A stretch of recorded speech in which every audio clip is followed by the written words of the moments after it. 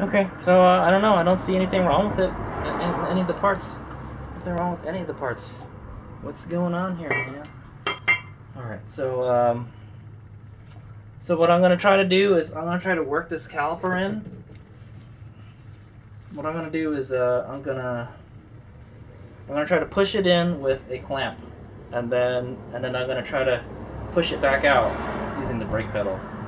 Hopefully, I won't push it out too much. I'm just gonna brake very little bit, just to get those the pistons moving in and out, and then just to see if it moves smoothly. If it doesn't, it's probably gonna need to be rebuilt, and I'm probably gonna have to just buy a whole new caliper. That's probably the best thing to do. Rather than just rebuild it. I'd rather just buy a brand new caliper or a refurbished one. So yeah, so we'll go. Let me go get the clamps right here. I'm gonna open the brake fluid reservoir.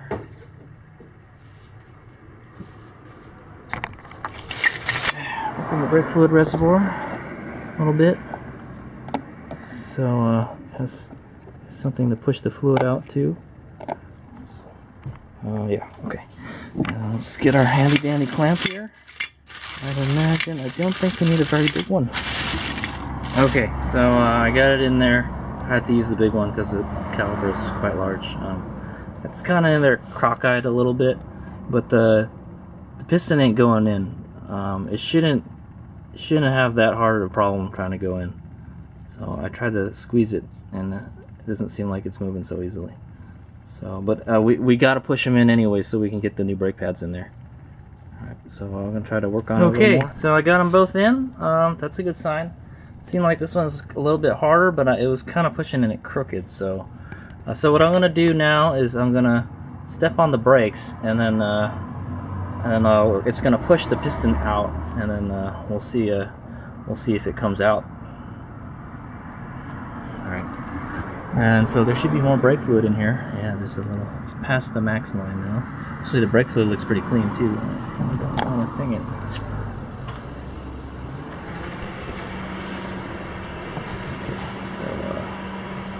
So yeah, we're just gonna go step on the rotor. Okay, time to go step on the brakes. See what happens. So the cool thing about having a camera and doing this is I can step on it and I can play it back. It should be pretty easy to push the pedal down.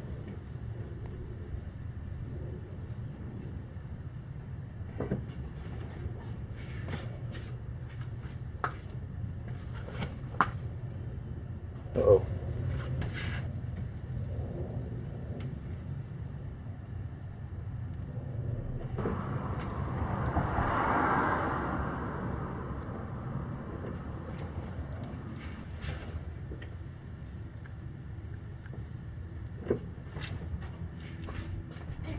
Okay, so there it is. Only one of them came out. Now I don't know if I know what we can do.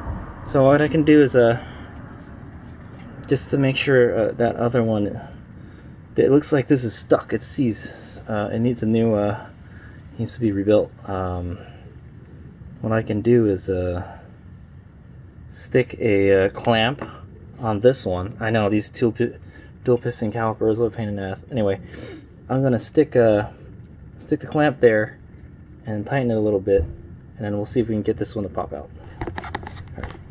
Okay, so I got the clamp on there. I pushed the piston in just a little bit. It wasn't too hard, so I have a sneaky suspicion that one piston is seized. So that sucks.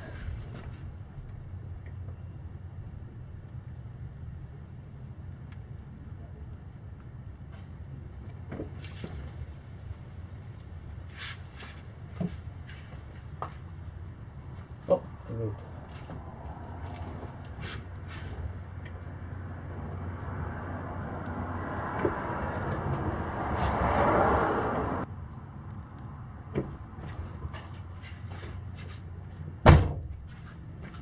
Okay, well, looks okay. I don't know what the problem is. I'm just gonna go ahead and install the brakes. I feel bad that we didn't find a definite problem, because these still have grease in it. Yeah, I'm kind of puzzled. I'm gonna go do some Googling real quick and then see what else the problem could be. What I'm thinking is that one of these is coming out more easily than the other, and it's pushing the pads cockeyed. You know, they're not balanced. So hopefully me exercising it like that helps it move in and out more easily. Yeah, that's the only thing I could think of the problem would be.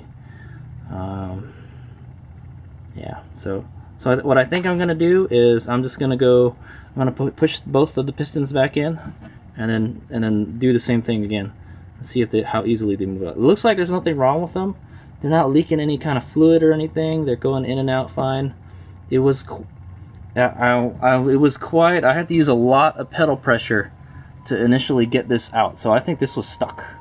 So I'm thinking, yeah, and then now I freed it, so hopefully that does the trick. Yeah, so I'm just gonna go ahead and do that again, see how easily.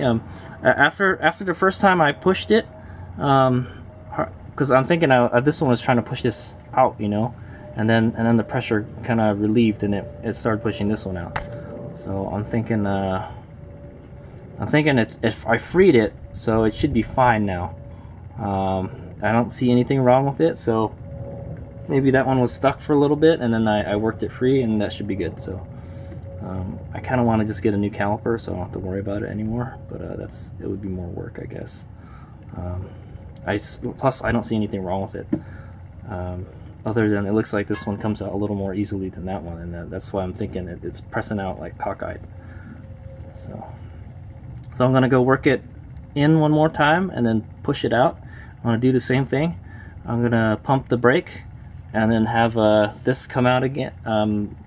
See which one comes out first, I guess, and then I will stick the clamp on it, push the other one out. So it's kind of a pain in the ass having a dual piston caliper. Just imagine like if you had like the 4-piston calipers, it'd be even more of a pain in the ass to work on. All right, so yeah, I'm just gonna go ahead and do that again. I'm not gonna video. Okay, I got the piston reset.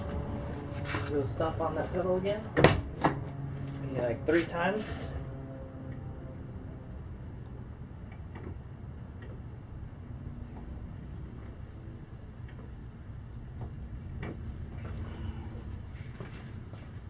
So once again, the other one has come out. So once again, this one comes out. That one just kind of hangs out in there. I think in that one, there's something wrong with that one, and I may need to get a new caliper. Okay, so what I'm gonna do now is I think what I'm gonna do is I'm gonna go get the clamp and push this one back in, and then see if I can get that one to come out. Okay, I give it a reset, and so I'm gonna go and see if I can push the other one out. I bet you it's gonna be hard to press now.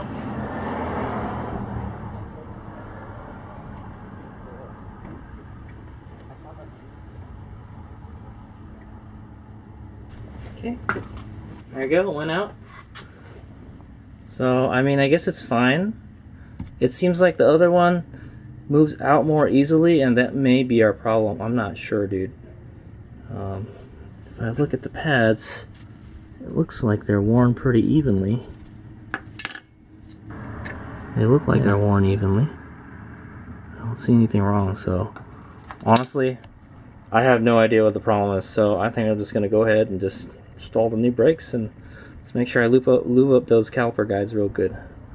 Honestly, I don't know what the problem is. So yeah.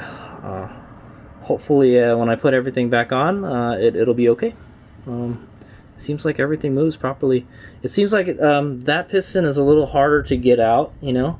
But I mean, once that piston, like, you know, it meets some resistance, it's all the pressure is going to move to the other one anyway. So I don't know. I think the safe thing would be to just get a new caliper.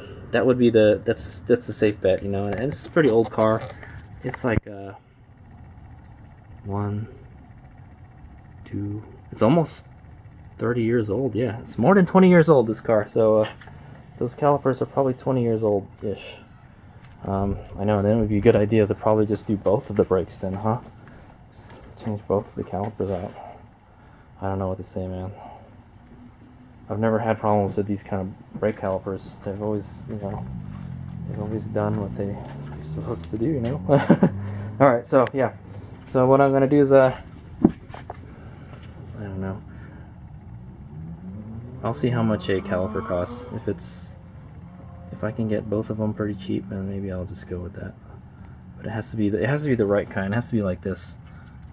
And these are kind of more. These are for 3000 GTs. 3000 GTs have those.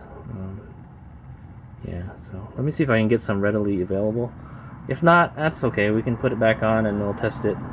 And then if it doesn't work, then we'll just have to get a different. Actually, yeah. Let's go with that.